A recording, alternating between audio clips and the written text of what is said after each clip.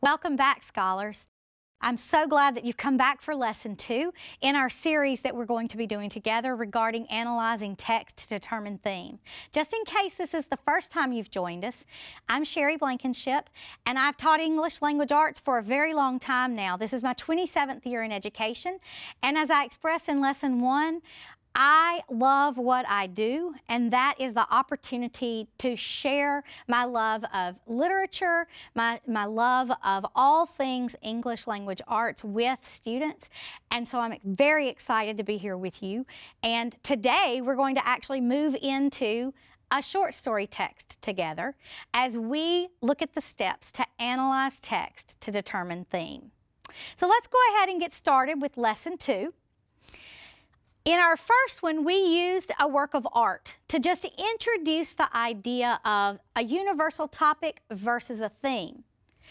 I asked you at the end of Lesson 1 to hold on to that and to continue to add to your universal topic brainstorming list. Like I said, if you're just joining us for the first time, don't worry, you're just fine. If you were with us last time, you won't need that list today. You'll need it for Lesson 3 and forward. But hold on to it. So keep all of the things we're talking about together as we do this series. We run through this series together. And let's dig in now to today looking at layers. And we're going to look at layer 1 today. When we're moving from a universal topic to determining theme, in a short story in particular, because that's what we're going to use for the rest of our series together, you want to start first with layer 1 comprehension. Sometimes we are tempted when a teacher hands us a story or we encounter a story all on our own. Sometimes we're tempted to just dive right in. If we know we've got to be looking for theme, then we start looking for theme from the very beginning of things. But until we know what's going on in the poem or the short story or the novel, it's really hard to move to that next level. So today, our focus is going to be on how do we know what's happening in the story, in this case, the short story, and how can I use this process every single time I have a new text so that I can make sure I get layer 1 before I try to do something deeper like analyzing for theme. The story that we're going to be using together is a short story called The Story of an Hour by Kate Chopin. I think you're going to like it. It's a little bit different and it's very short, but there's a lot that happens within this very compacted time frame that we see within our short story. So we're going to start with it. And I'd like for us to know, I like to know when I head out on a trip, I like to know where my end destination is before I begin. So I can kind of get my brain going in that direction all along. So where are we going with this short story? Well, in several series lessons from now, we will actually be working on this part of it together, but I wanted you to go ahead and know this is what we'll be looking for inside of this story. So after reading The Story of an Hour by Kate Chopin, write an essay in which you analyze how a theme is shown through Mrs. Mallard's response to the events in the plot. I'm sure you can guess from this that Mrs. Mallard is probably our main character, and you would be right with that guess. So she is actually going to have some really challenging situations take place in a very short amount of time. And what we're going to be looking for is how does the author use those challenges and her response to those challenges to show us a theme. Well, we're not going to be doing this part today. I wanted you to just simply see where we're going on this journey. We've got a good bit to do before we get there. So if you'll see on my slide here where we are in the process, we're at the comprehension level. What happens in the story? We haven't even read the story yet. In our next lesson, we'll be looking at universal topics within this story and then determining theme. So then we can also go back and get our text evidence that helped us get to what the author's saying, that is the theme statement you've come up with from what you see inside of the story. And then we'll put it all together in our writing. But like I said, today, our lesson today, we're only focusing in on step 1, what's happening in this text. So let's get that kind of under our belt. Along with the video link for this particular lesson, there are a couple of links that you'll also have access to. One of them is the story itself. And I've got a screenshot on the slide right now of the story, but it doesn't have all of the orange and the yellow that's in the corners when you click on the link to the story. It actually only has the text of the story itself. So eventually, I know you'll want to have that pulled up and beside you. For today, I think what I have in front of us will get us going for the story. But I wanted to point out to you that when you go to the link that is the short story itself, you'll notice that I have the paragraphs numbered. And you'll also notice probably that you're seeing some green and some orange, and then green again. We're going to be using something called chunking the text today to come up with a summary of what's happening. Remember, our goal for today is what's happening in the story. So when you see that on the text, you'll know how it goes with it because you've seen it here on the slide, at least in part. So today, let's start with my first chunk of the text, which is green on this slide, and I've blown it up a little bit bigger on this slide. So my question as I read this is, what do I see happening in just this part of the story? This is paragraph 1, and it should be a number 2 underneath that. Paragraph 1 and paragraph 2 are my first chunk of the story. So I'm going to read it. As I'm reading it, start absorbing what you see happening. Knowing that Mrs. Mallard was afflicted with heart trouble, great care was taken to break to her as gently as possible the news of her husband's death. It was her sister Josephine who told her, in broken sentences, veiled hints that revealed in half-concealing. Her husband's friend Richards was there too, near her. It was he who had been in the newspaper office when intelligence of the railroad disaster was received, with Brentley Mallard's name leading the list of killed. He had only taken the time to assure himself of its truth by a second telegram and had hastened to forestall any less careful, less tender friend in bearing the sad message. So now this is how our short story begins. This is the first chunk. It's the first 2 paragraphs of our short story. Remember, our question guiding us for this is what's happening in this section. So looking at what we have on the screen, there's a lot more of the story to come, but I want us to know what's happening here before we move any further. So the chunking of it, you have the text again on the left-hand side here. On this slide, it's the exact same thing that was on the previous one. But what I want us to do now is every time we have a new chunk of the text, in order to figure out what's happening in the story, I want us to figure out what's happening in each chunk individually. And then we get one sentence, no more, no less, but in one sentence, let's summarize what's happening just in that chunk. So take just a second. I'm going to put it back on the big version of it here. And take a second to just think through. What are the key details you would have to include in what you see happening in just paragraphs 1 and 2 if you got one sentence to summarize this section? I'll give you a few seconds to look and to think about what's happening, and then we'll look at a summary statement for this section.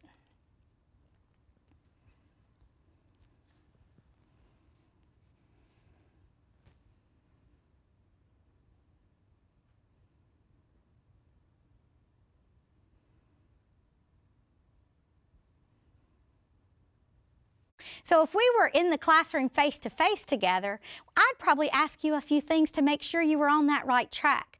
Things such as, what do we know is the reason why someone delivering bad news to Mrs. Mallard would need to be careful about how they did it?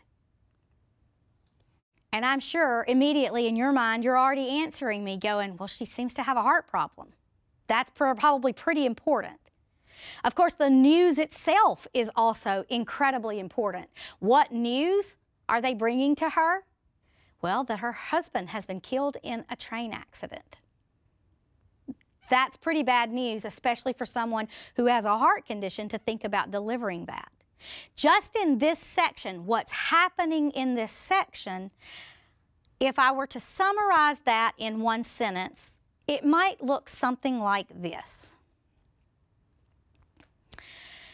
Mrs. Mallard's sister and a family friend gently deliver the news that Mrs. Mallard's husband has been killed in a train accident, being careful of how they tell her because Mrs. Mallard has problems with her heart. That would be my summary sentence for chunk 1. I think I got most of the things that we needed to have in there so that I would know what happened in this section. So let's move on to chunk 2 now. It's definitely a dramatic beginning in our short story. So let's look now. We're going to use the exact same process in chunk 2. What is happening in this section? Same question, but now what's happening only in the part we have in front of us?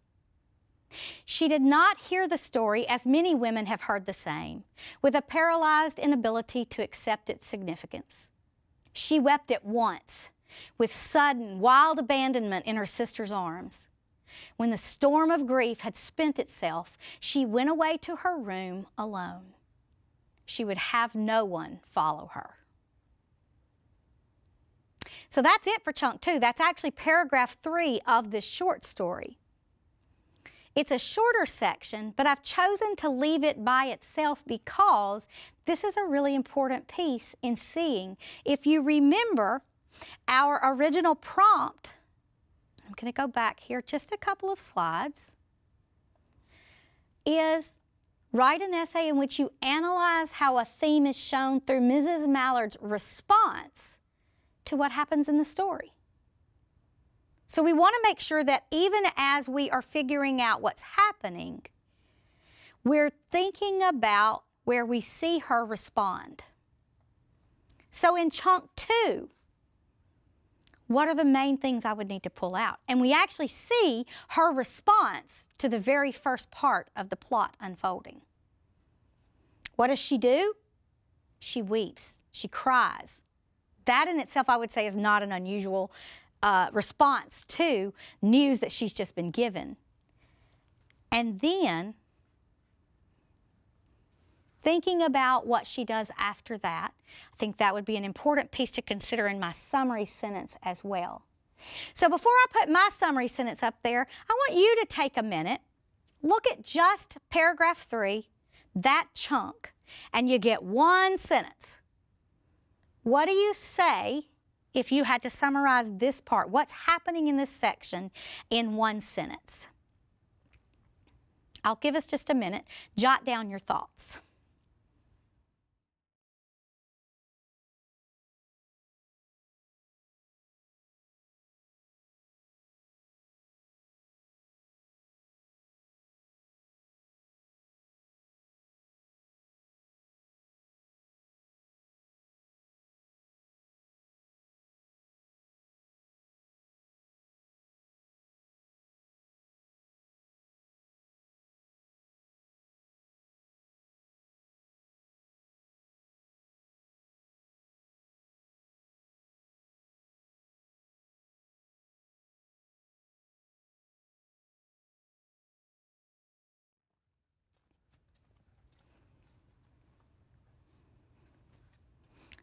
So hopefully you've been able to summarize in one sentence just what's happening in chunk 2. What kinds of details did you pull out from this one? Specifically about her response and then what she does. What do we see happening in this section? Well, here's my summary sentence, and I want you to check it against yours to see if you see some similarities. So if I were summarizing in one sentence just what's happening in chunk 2, I might say, Mrs. Mallard immediately begins crying in her sister's arms and then insists on going to her room to be alone. So what we're actually doing with this process, this strategy is, I've taken the text. There are actually 20 paragraphs total in this whole short story. We've now looked at paragraphs 1 and 2 together as a chunk, and paragraph 3 as a chunk. If I take the entire short story and I do the same kind of thinking all the way through, then I might get something like this. If you'll notice on the screen in front of you now, there is a chart. And you'll see 1 and 2, dealing with paragraphs 1 and 2, and you'll see our sentence that we just looked at together as the summary sentence for the chunk of paragraphs 1 and 2 in the short story. And then below it, you'll see paragraph 3 and our summary sentence for it as well. I mentioned earlier that there's a link that you can click on if you've not already done so that are resources that go with this lesson. And one of the links is the story itself so that you can have the text in something other than in big chunks on slides in front of you like I have here. But there's another link, and I've linked this document for you where I've gone through and chunked the entire thing into paragraphs and sections for you to consider for summarizing. So now we've done the first two together. I would like for you to continue doing the exact same thing, but with the rest of the short story. Remember, our goal for this lesson, and I'm going to go back just a couple of slides here. Our goal for this lesson today is comprehension. What happens in this story is super important before we put a next layer on, which has to do with universal topics, and then determining theme, and then finding supporting evidence. We are working through a process that you can actually use with any text you encounter. This chunking and getting a summary from that chunking is a really neat technique that you can use yourself. Sometimes your teacher might assign it to you and ask you to do it just like I'm asking you to do it as we've walked through paragraphs 1 and 2 and then paragraph 3, and as I'm asking you to continue to think about the rest of the story and see what happens, because I've already told you there's a lot that happens in a very short amount of time in this story. But our goal here is what happens in this text today. That might seem like, what does it have to do with analyzing text to determine theme? Getting that firmly under your belt is super important for where we're going next. So here's the document that I was talking about is linked, and you'll notice that some paragraphs 4, 5, and 6 are linked together. So you would do one sentence for paragraphs 4, 5, and 6, one sentence for paragraphs 7, 8, 9, one sentence for paragraph 10, and so on throughout the rest of the document. You're not seeing the entirety of the document here because this is just a screenshot of it. But think about it. Imagine with me, if you will, that you've read the rest of the paragraphs in the short story using the exact same process that we just did together.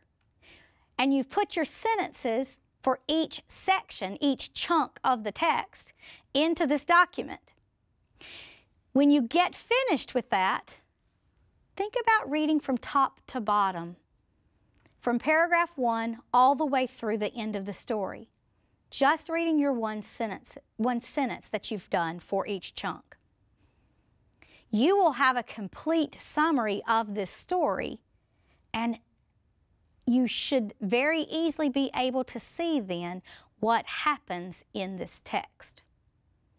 So where we've left off so far, Mrs. Mallard's sister and a family friend gently deliver the news that her husband has been killed in a train accident, being careful of how they tell her because Mrs. Mallard has problems with her heart.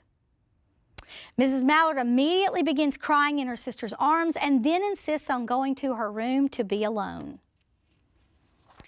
Continuing from there, we'll give you the rest of what happens in this story.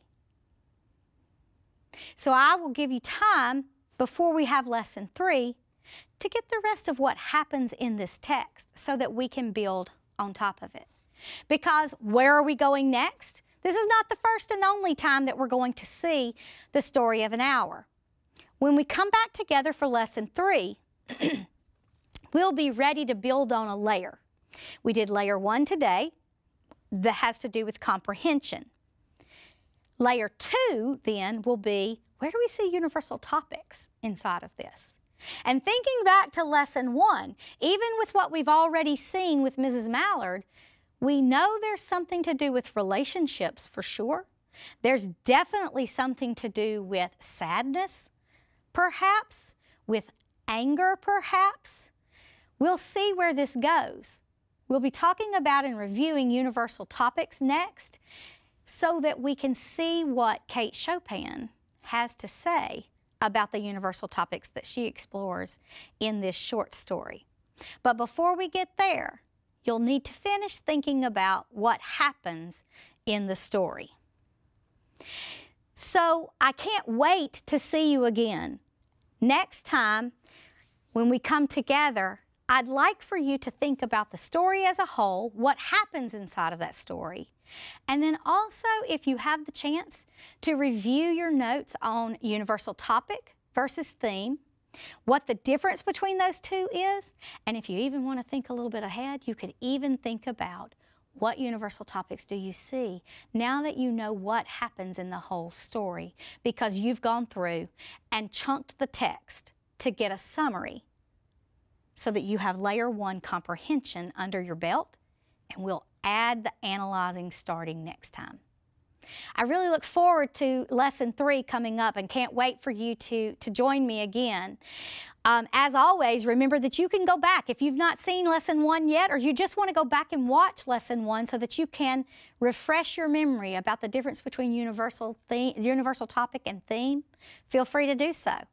We're going to add on to what we know about Kate Chopin and what she's doing through this short story with Mrs. Mallard's responses when we come back together for lesson 3. I can't wait to see you. See you soon.